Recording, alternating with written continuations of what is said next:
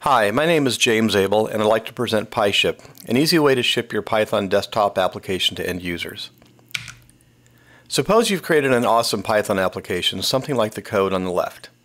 Then, of course, you'd like to give it to end users, something like the group on the right. Of course, this is how things might have looked pre-COVID, and things are a bit different today, but you get the idea.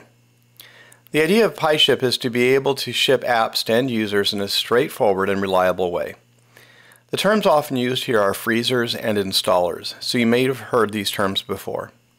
A PyShip is a freezer and it provides an installer. The goal of PyShip is to freeze virtually any Python application. This has been a sticky point of some freezers, and that sometimes the optimizations used to freeze an application actually make it more difficult to get the frozen application to actually work. PyShip is probably the most useful for GUI applications, but can also freeze command line applications or CLIs. Also, applications created with PyShip make no assumption of any pre-installed Python. The executable that is run looks like a native application to the operating system. In other words, an XE on Windows. In addition, PyShip supports automatic application updating, which can be done in the background. This is something fairly unique to PyShip.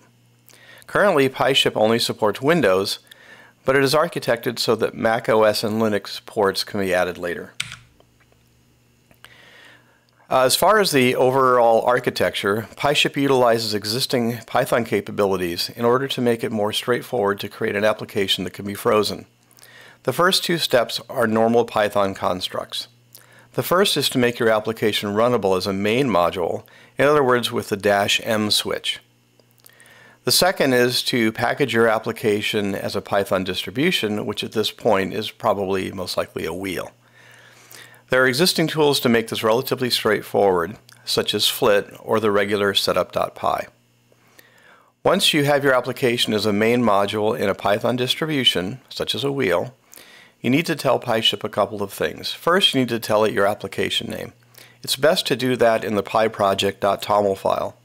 If you're using Flit, this has been already created for you. Also, you should tell PyShip if your application is a GUI or command line application in the pyproject.toml file. Once you've done that, you're ready to run PyShip. One of the main architectural features of PyShip is called the CLIP, which stands for Complete Location Independent Python. This is created by PyShip and is a directory that contains everything needed to run your application, which is a Python interpreter using the embedded version, your application installed via your distribution that we talked about before, and all of your dependencies. It also contains a launcher, which is a native executable such as an XE for Windows that the OS calls to run your application. PyShip also creates an installer. This is a normal Windows installer created using the nsys utility application. PyShip can also automatically upload all of this to the cloud, and currently Amazon Web Services is supported. Then you can reference your installer as an S3 object, just a pointer to it, and have users download it from S3. I mentioned updating before. Your application can also update itself in the background. The clip file, which is a zip of the clip directory, is versioned and also uploaded to the cloud. PyShip provides an update capability that downloads new versions, and those versions are used when your application restarts.